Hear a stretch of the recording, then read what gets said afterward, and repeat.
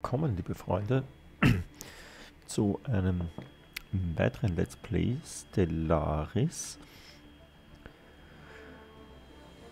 Ich habe schon recht lange nicht mehr Stellaris gespielt, also die ersten 3 Let's Plays zu diesem Spiel habe ich in einem Zug aufgenommen und das war sicherlich vor etwa einem Monat. Das heißt, ich bin etwas unzulänglich bezüglich dessen, was hier passieren sollte. Aber mir die Klacks... Name? Klackknackbrack. Mir die Klackknackbrack.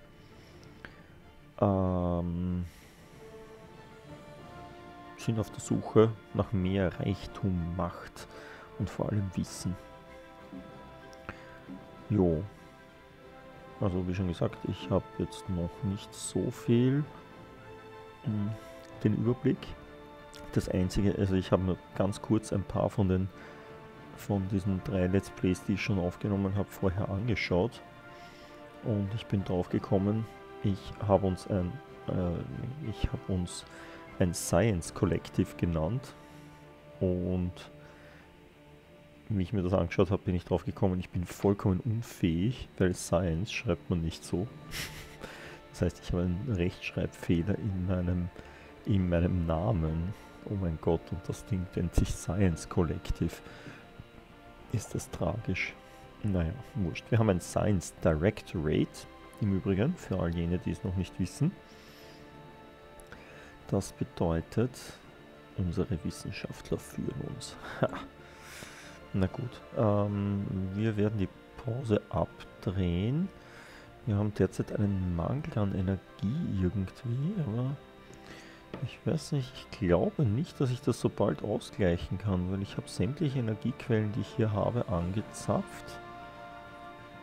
Vielleicht sollten wir ein Kolonieschiff bauen mal. Können wir ein Kolonieschiff bauen? Construction, Corvette, Science Ship. Nein, wir können keine Kolonieschiffe bauen. Das ist tragisch. Wir könnten den Spaceport aber upgraden. Wenn wir genügend Gems haben. Okay, ja, warte mal. Wir wollten... Ah, da geht das mit der Geschwindigkeit. Die Geschwindigkeit raufdrehen.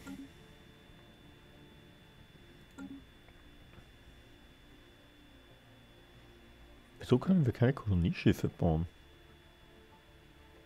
Oh, das Solar Panel Network machen wir, das ist gut, das wird unser Energieproblem zumindest ein wenig verbessern. Weil dann nämlich unsere Raumstation auch... System Survey complete.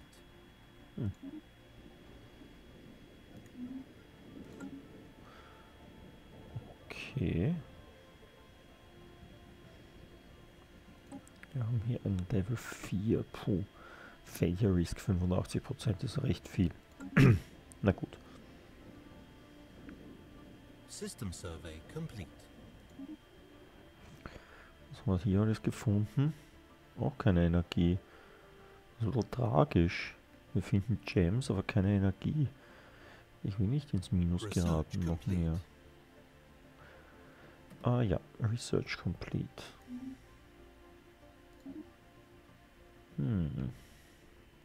Wir wachsen jetzt schneller. Na dann. Ha, Colony Ship, da haben wir es. Energie was kann der? Modeled after peculiar biological processes observed in the Tianqi. The energy siphon excites the energy transfer medium of targeted enemy vessels. Okay, was auch immer. Wir machen damit Schaden. Es ist also eine Waffe. Na gut, nein, aber wir machen natürlich als nächstes das Colony Ship. Wir versuchen es zumindest rauszufinden. Ist ja nebenbei. Ich hoffe, das stört niemanden.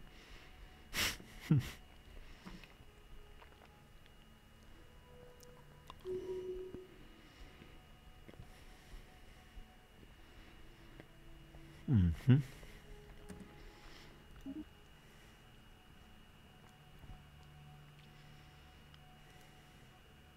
Wo ist der? Oh, der ist der auf dem zweiten Science-Ship. Mhm.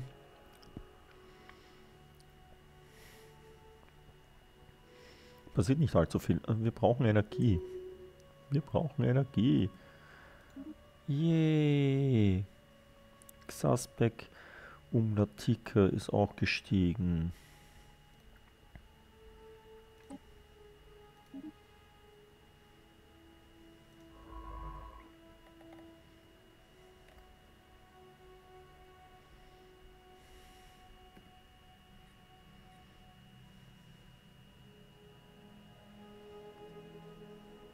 Ja, warte.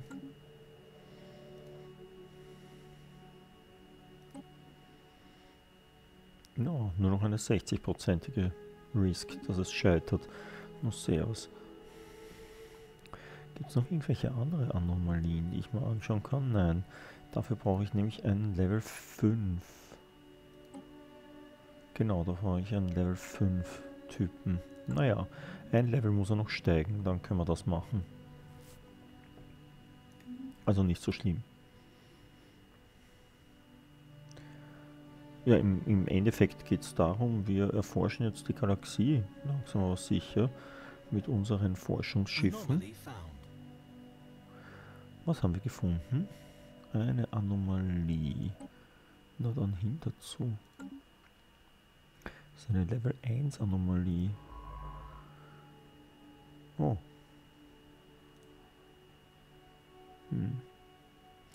Research Risk 17%. Ah, das riskieren wir. 17%, was ist das schon? Our nation have caught an irregular signal reminiscent of our own distress patterns. Na schauen.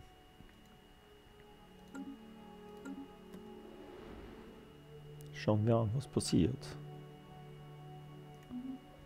Special project complete. Hey, wir haben die Drohnen. Ich weiß nicht, ob ihr euch daran erinnert. Ich konnte mich nicht mehr daran erinnern, aber im letzten Let's Play haben wir einige Drohnen, einige Minenarbeiter gefunden, die wir jetzt, denen wir zugeschaut haben. The drones are remarkably efficient at squeezing ever-diminishing returns from rocks. Klaknakplaki miners would have soon discarded, deemed exhausted to all worthwhile mineral content. Our top engineers are working on adapting the drone's methodology for use in the Klaknakprak science collective's mining networks and stations, which should improve efficiency, effectively lessening energy expenditure. Wow, das wäre super. Of lesser import is the fact that the drones are not completely silent. Contrary to previous assumptions, they emit signal pings through extremely infrequently and at a wavelength hard to isolate from background noise. If there is anyone left to receive these pings, may be a mystery for another time. Okay, also für die Leute, die es nicht verstanden haben auf Englisch, wir haben auf so den Drohnen gelernt, wie man besser Mineralien abbaut, vor allem energieeffizienter. Außerdem, diese Drohnen sind nicht vollkommen verlassen, sondern sie schicken offensichtlich irgendwelche Nachrichten an irgendjemanden, den wir uns dann später mal hoffentlich suchen können. Adds a list of mineral-rich planetoids to the situation log. Situation log updated. Okay. Warte jetzt mal, das muss ich mir jetzt anschauen.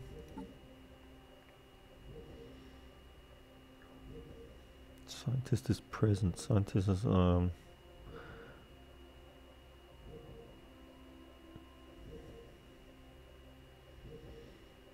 was? Das kennen wir doch schon. Ah, da. High Value Mining Targets. Mineral Riches. Track on Map. Warte mal, wir müssen 5 Using techniques derived from blah blah blah blah assessment systems, we have pinpointed a handful of stellar bodies that are likely to be particularly rich in minerals.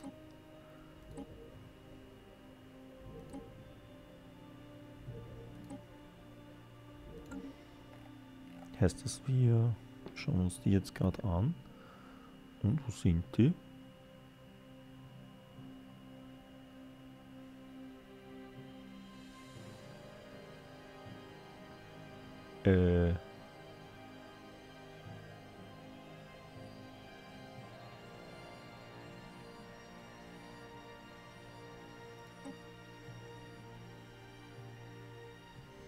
Hallo? Haben wir das nicht wir versuchen das zu tracken und sie sind weg, oder wie? Wo sind die?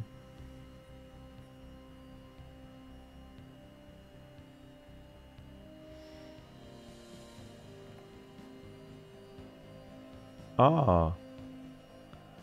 Okay, hier. Die sind über die gesamte Galaxie verteilt. Na servus. Wie soll man denn jemals zu denen hinkommen? Allein bis ich mich da durchgearbeitet habe zu denen, vergeht ja noch eine Ewigkeit. Ist ja klar, dass ich die dann nicht sehe. Okay, na gut, das können wir wohl getrost einmal in Ruhe lassen für eine Weile. Ich dachte, das bringt uns gleich was. Verdammt, das bringt uns überhaupt nichts. The signal we intercepted was a distress call from a ship in orbit around Tirimora 1. The ship is not giving away any heat signatures and seems to be drifting. A special project has been issued to investigate what has happened to the crew. Intriguing. We don't have time for this. Situation log updated. Noch was Neues. Wir sind Forscher, wir wollen das alles wissen. Wir brauchen einen Science Ship und einen Scientist mit Skill 2 dort. Haben wir. 20 Tage. Bla bla bla. Researchen wir. Das ist ja mal ein... Das ist mal ein Auftrag. Ja, zu nah. Construction complete. Hey, wir haben noch irgendeine Construction System geschafft. survey complete. Special project complete. Okay. Machen wir zuerst das Special Project. The crew on the ship has been found dead. What is more disturbing is that they appear to have been killed by some highly advanced brain parasite. Das klingt nicht gut. Which infested them and turned them mad. Thanks to Science Officer Critic Uptika's findings, we could protect our own crew from being infected. Das klingt sehr nach Star Trek. Und wir haben einen Society Research Gain von 60. Ist ja cool. Stop! Bleib im Pausenmodus. Was ist das? Inactive Buildings. Zeig mal her. Wo ist das Inactive? Oh. Wo kommt denn der neue? Oh. Daher. Wir brauchen Energie. Brauchen wir auch Essen? Wie viel Essen haben wir denn? 7 plus. Na okay. Bis daher. Dann haben wir zwar noch immer ein Inactive Building, aber immerhin haben wir dann Energie. Ja, soll sein. Was hältst du davon, wenn du daher gehst?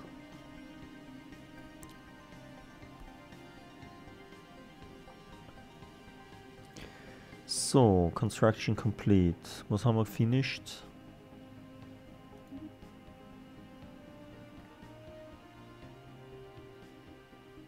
Ah, okay, wir haben das da finished, genau. Soll sein. System surveyed.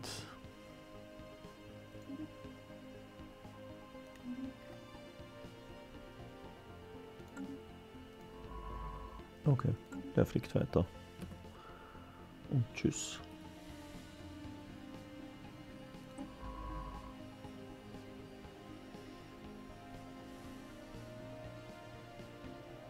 Hey, was ist mit dir?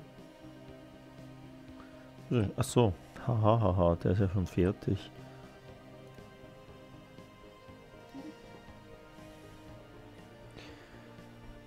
So, da waren wir schon offensichtlich. Doch nicht.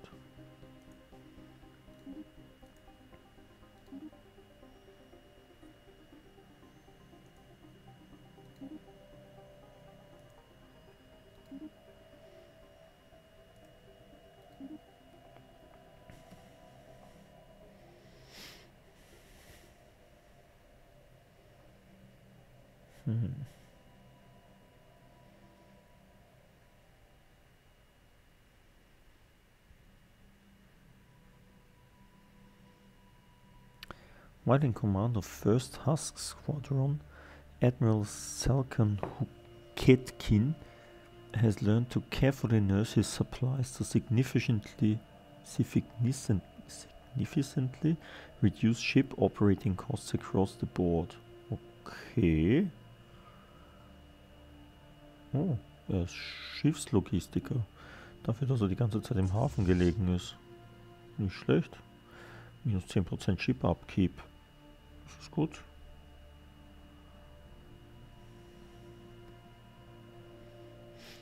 Solange es weiterhin gleich bleibend.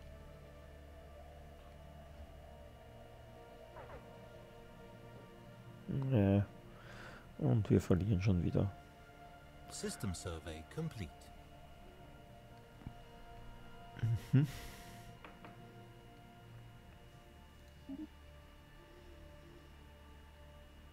Was? Das war's? Mehr gibt's da nicht? Das ist ja unglaublich.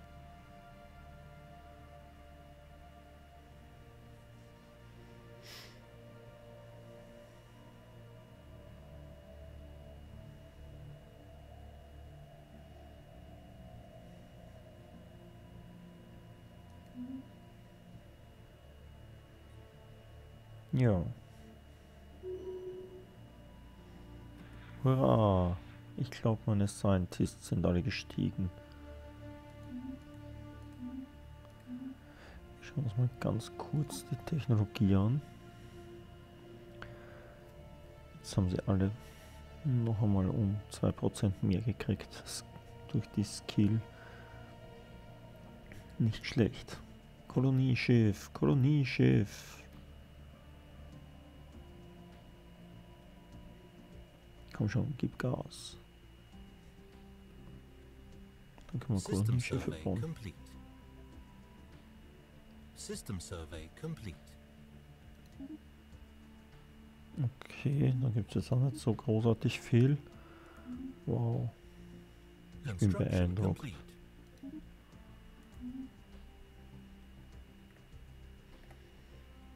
So, Konstruktionsschiff.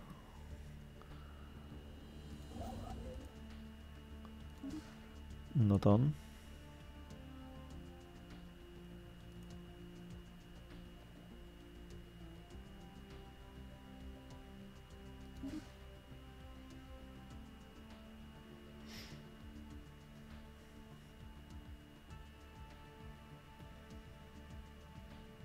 Forschung, Forschung, Forschung. Sage ich hier nur, wir wollen viel forschen.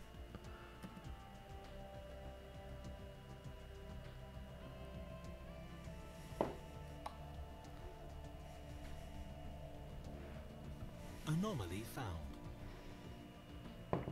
Unusual deliberate geometric,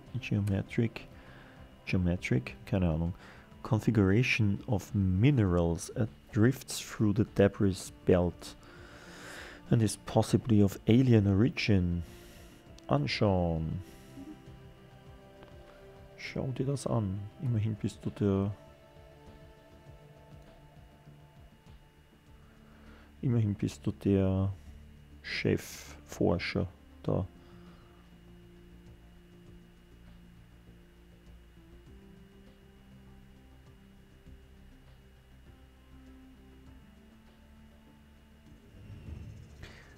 So, ein gilded cage.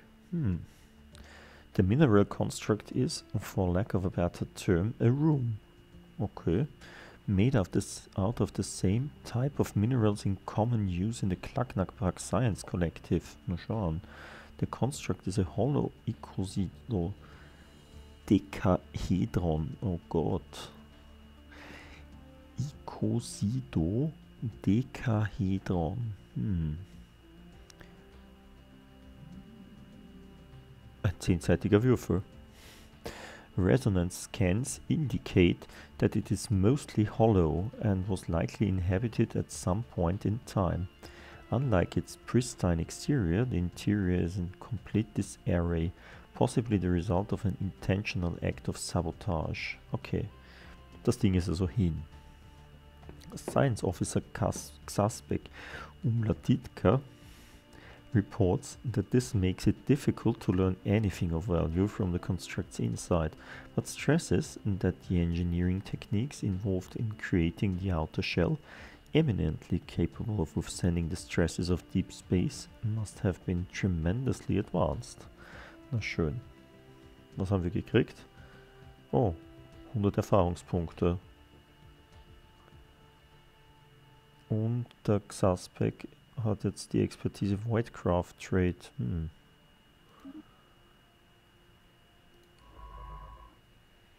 Was uns nichts bringt. Aber es bringt uns näher an Level 5 und Level 5 brauchen wir für die eine Anomalie bzw. für diese eine Forschungskette. Hey, noch was. Das ist schön. Vielleicht kriegt man ja noch mehr. Anomalie Level 1. Na dann researchen wir es doch glatt mal.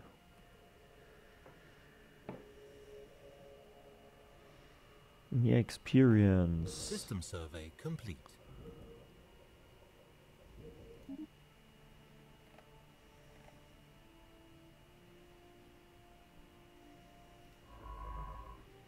Okay. Geh mal hin. Research complete. Hey, ein Research complete. Und zwar Solar Panels. Sehr gut, sehr gut. So, was können wir dort als nächstes machen?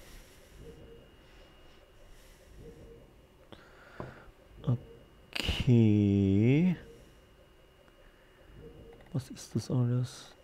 Da haben wir schon was geschenkt gekriegt. Sentinel Point Defense. Was kann das? This technology, also.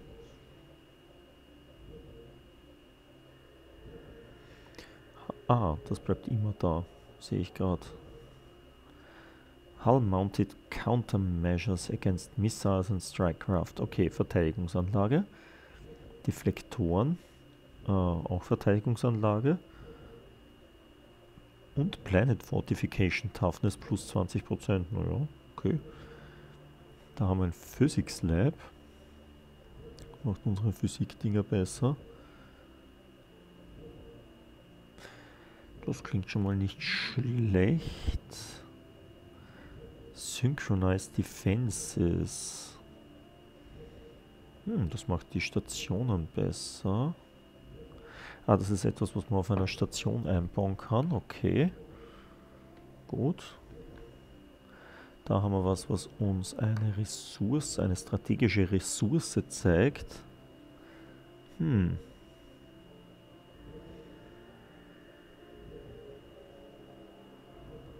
Was bringt diese strategische Ressource? Small concentrations of this gas has been shown to significantly strengthen the integrity of energy force fields. Naja, okay.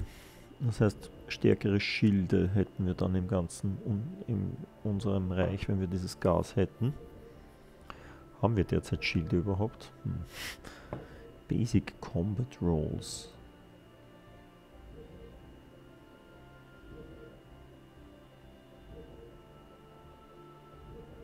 Okay. Mehr Schaden, schnellerer Schaden.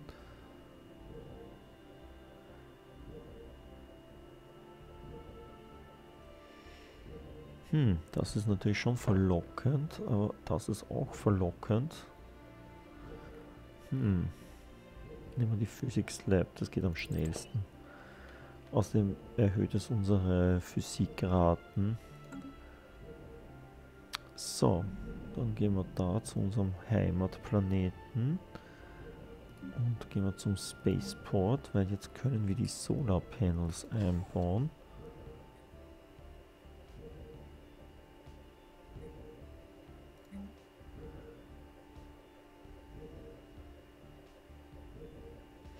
Ah, okay, das können wir sowieso noch nicht machen, sehe ich gerade. Vielleicht sollten wir noch... Achso, wir haben da eh relativ viele Defensive Forces. Ja, das passt schon. Vielleicht sollten wir noch eine Assault-Dings machen. Gut, wenn der fertig dann ist, können wir als nächstes das da tatsächlich machen.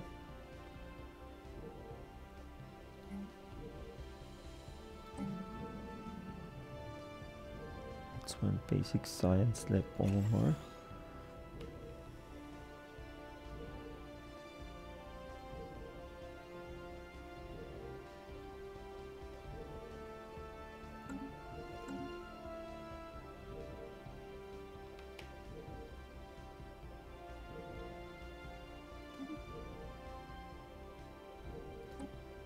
Ja, okay, da sind wir eh gerade. Na gut, weiter geht's. Schauen wir mal.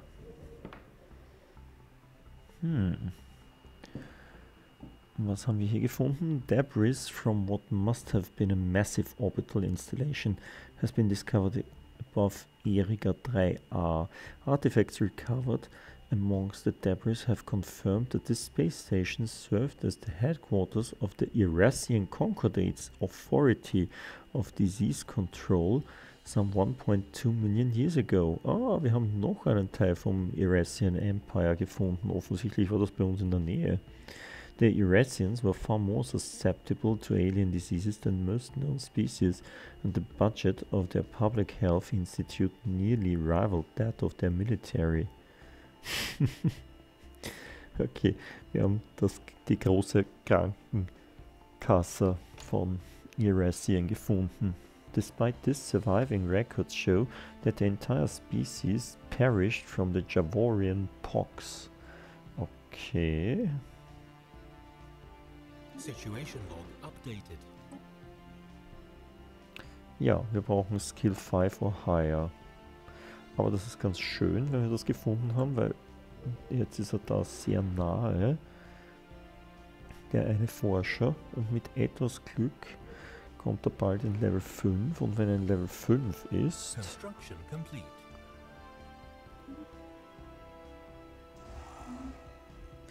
So, mein liebes Konstruktionsschiff.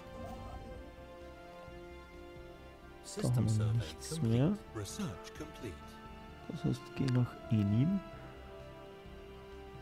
Bilde dort einen Research Post. Oh, Research complete. Stop!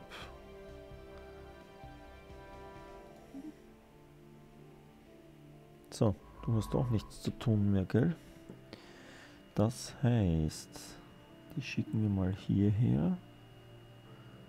Und hierher. Und hierher. Und hierher. Und hierher.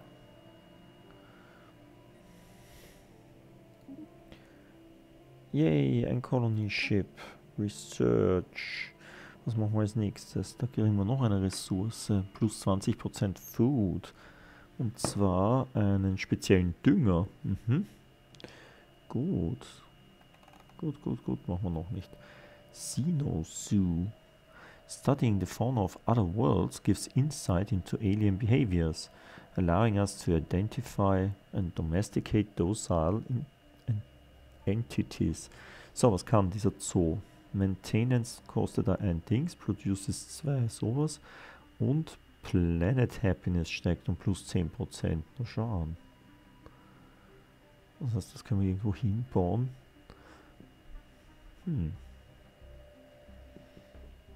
Das ist okay. Monument to Purity. macht Leute glücklich. Celebration of purity, perhaps of spirit, or of the body, a purpose, dependent on whatever goal we have in mind. Naja. Noch sind unsere Leute, glaube ich, relativ zufrieden. Das senkt das Army Upkeep. Auch nicht schlecht. So, und das war dieser Energiesiphon, den brauchen wir zurzeit ja nicht. Machen wir den so. Ja, eigentlich ist das eh vollkommen egal. Ich möchte nämlich. Machen wir das da vielleicht. Ich möchte nämlich den in das da einsetzen.